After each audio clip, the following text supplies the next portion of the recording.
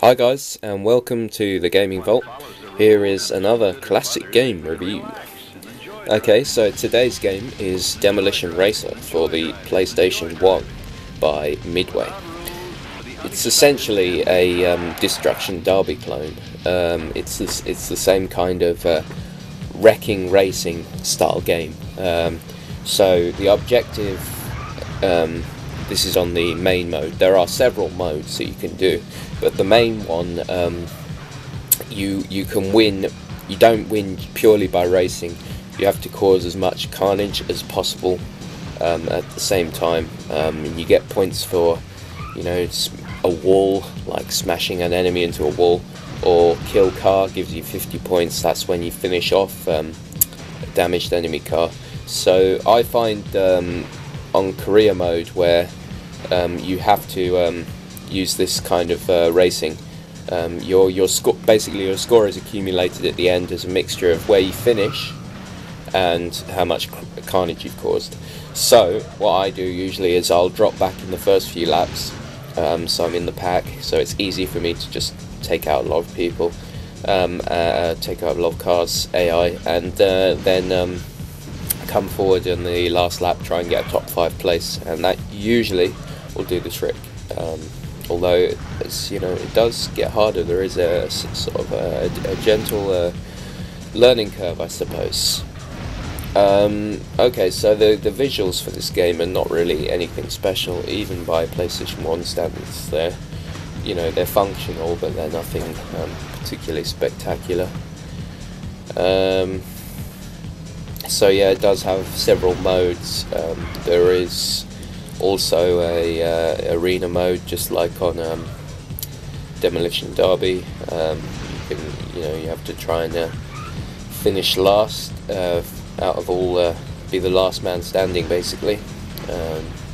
There's some other kind of creative modes, like one where you're going around the track in reverse while the AI are heading in the other direction, which is kind of interesting, but I didn't particularly enjoy it after one or two goes.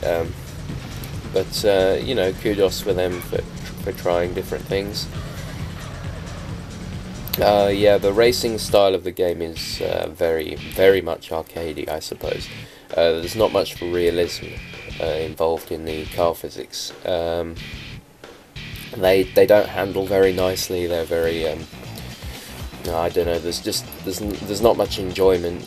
You don't get a sense of any of the terrain you're on. You're on rough ground, where you should the cars should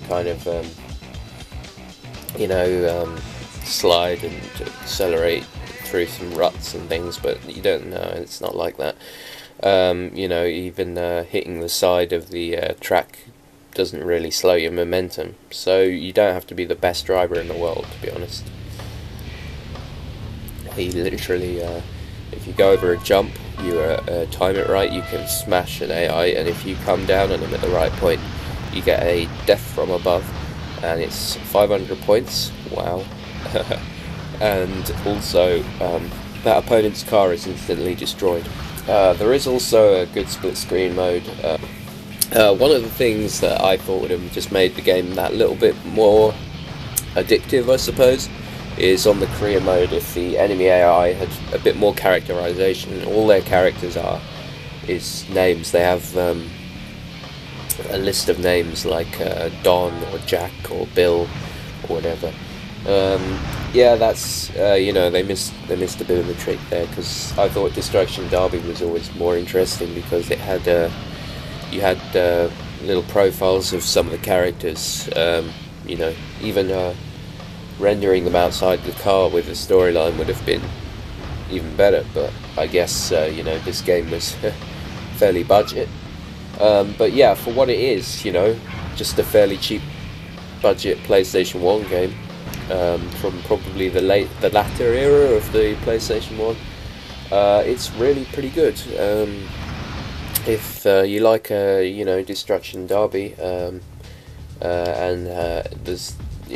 there hasn't been much since at that level, this game's not far off, I would say. So yeah, I'm going to give it an 8 out of 10. You probably wouldn't get that score today, but we're thinking of the time period here. Anyway, I'm out, guys. Cheers.